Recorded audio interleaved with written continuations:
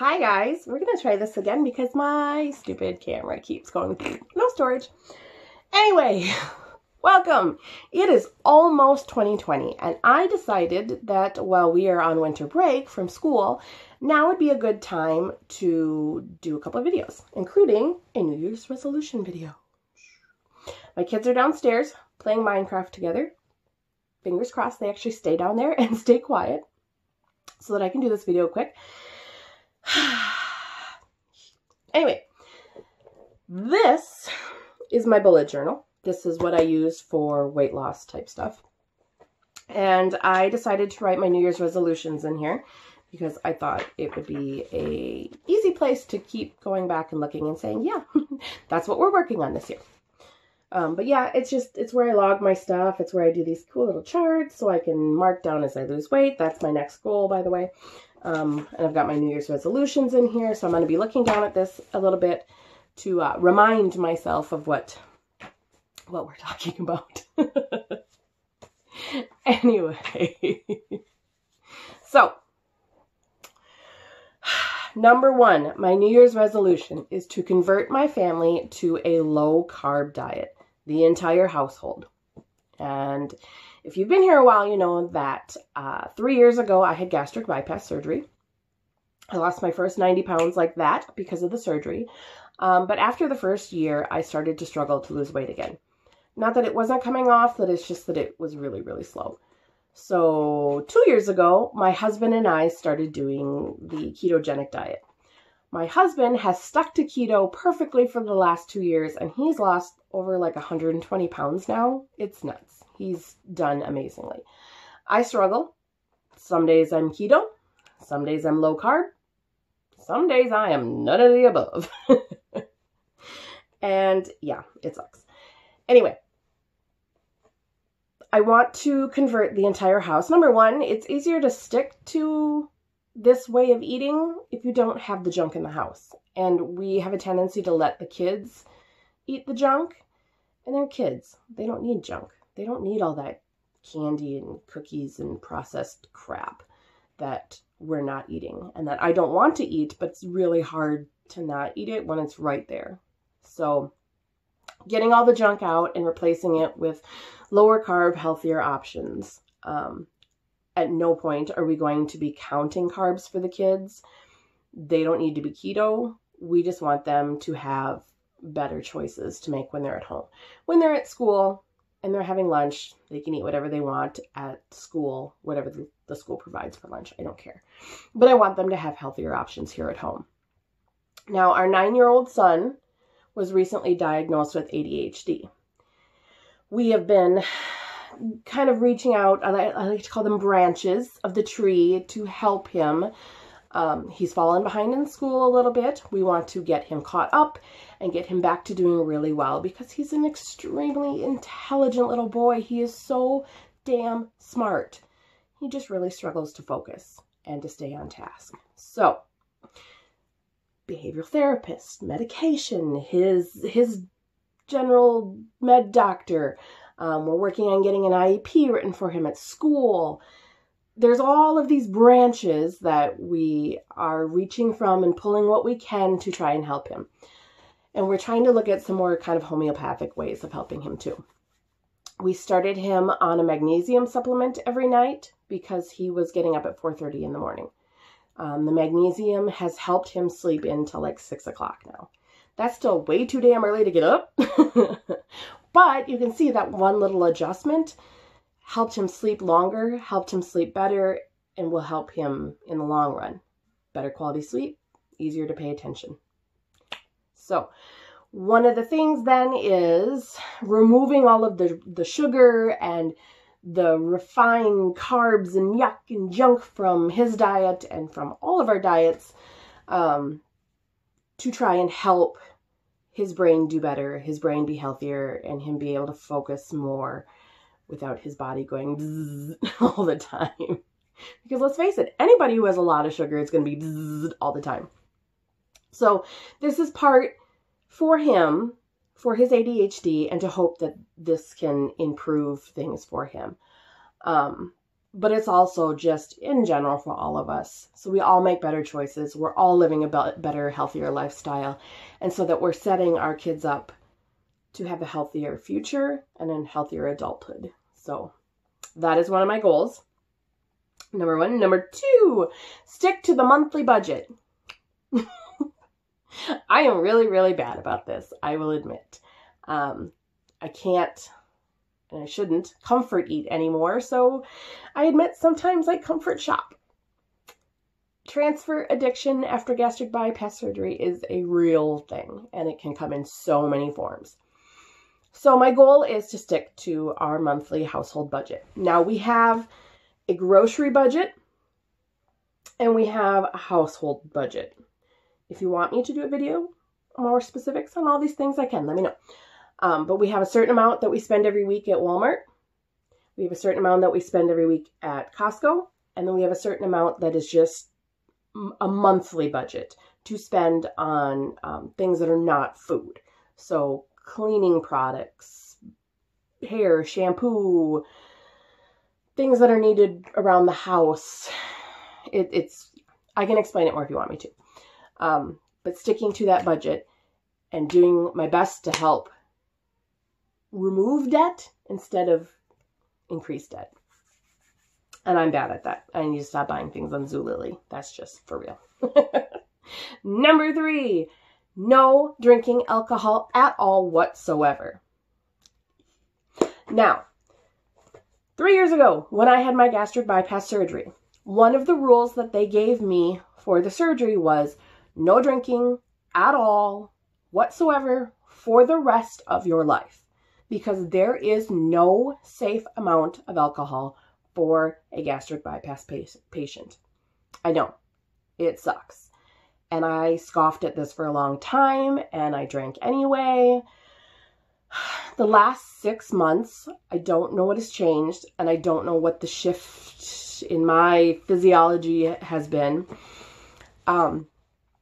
No matter how much I play by the rules, no matter how safe I try to be, I don't know when my body will be okay with alcohol and when it will be very, very, very, very not okay. I have had 3 or 4 incidents now where I went from feeling perfectly fine, just kind of buzzed, not drunk, just buzzed, feeling good. I was doing what I was supposed to do, eating, drinking water, and having some wine, and not even drinking anything crazy. And all of a sudden, I would be blackout drunk. I had no idea where I was. I was not able to take care of myself. My husband has had to take care of me.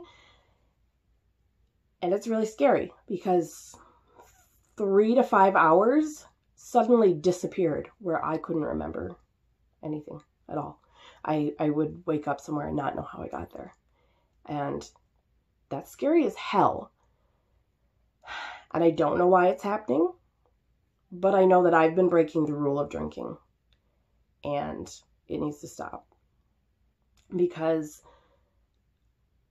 how do I know when the next time I'm going to go from, I might just be buzzed this time, and then the next time I'm blackout drunk, and then the third time,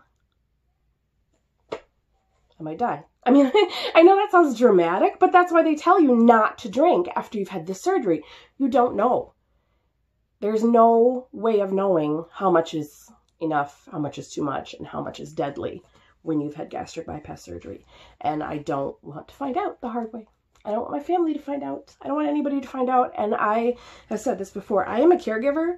I hate being taken care of. When I'm sick, yeah, okay, fine. I want somebody to bring me some chicken noodle soup or something. But the fact that somebody else had to take care of me because I couldn't take care of myself in those moments, I freaking hated it. And not having any idea of what happened and having to hear through other people what happened during those 3 incidents, I freaking hate. And I don't want to do it anymore. Alcohol is not that much fun, and it is not worth it. It's not worth it to accidentally hurt myself or somebody else just to get a buzz. So, And I've already implemented this. I've already started this, but I just wanted to like cement that as one of my New Year's resolutions. Not just for 2020, but like the rest of my life. No more alcohol. Done. It's just not worth it. I'll stick to my coffee. Coffee's more fun anyway. All right. Number 4 kind of almost goes along with number 3. I want to log and make sure that I am drinking 64 ounces of water, or well, of fluids, any fluids, a day. Now that is the goal that my surgeon set for me after I had my surgery. 64 ounces of fluid. It does not have to be water, but some sort of fluid every day. Mostly what I drink is water, coffee. I've just recently started drinking hot tea at night. Sometimes Crystal Light. I really like the Crystal Light iced tea with lemon. I think that's delightful. So any of those, non-alcoholic, obviously, but sugar-free, non-alcoholic, as low-cal and low-carb as possible to boost my fluid intake. I am thirsty as hell lately, and I know it's because I'm not drinking enough, or I'm drinking a couple of cups of coffee and then nothing else until after dinner or something. I don't know. And then I'm up all night peeing because I drank like 7 bottles after dinner. So my goal is to not only drink it, but log it so that I know, okay, I've hit 64 ounces.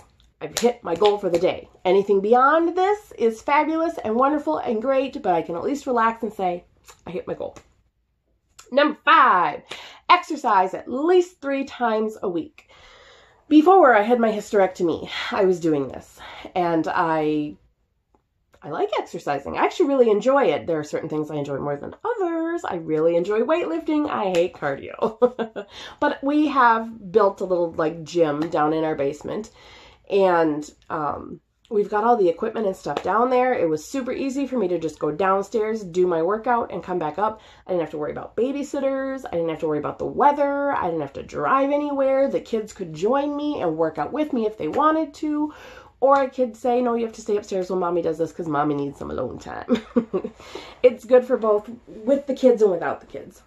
But after the hysterectomy and I was on restriction for a while and I couldn't work out, and then the depression hit really hard, and then I wasn't working out, and then it's carried on. I haven't been working out at all, and it sucks. So my goal is 3 times a week. If I do more, awesome. I don't want to do less than that. And I want to get back to doing it because it feels good. I feel good about myself. And I have more energy. And my body just feels better when I work out. So Pilates, weightlifting, a little bit of yoga. But mostly Pilates and weights I enjoy. So 3 times a week. That is my goal. Number 6, stay carb, low carb, stay keto. None of this. I've been pretty good for the last like month or 2 or however long it's been now. I don't know. But I still find myself cheating when I shouldn't. Eating things that are higher in carbs. Not so much sugar. I really don't care too much about the sugar, but it's eating the higher carb foods that I shouldn't be eating. On Christmas Day, I swear to God, I ate my weight in green bean casserole. Obviously not in one sitting. I don't have that ability, but like throughout the day of Christmas Day, I ate so much green bean casserole and it was so delicious, which I think is fine. There's no reason you can't have a celebration. There's no reason you can't enjoy Christmas, Thanksgiving, New Year's, but it's got to stop. The next day can't also be a celebration, and the next week also be.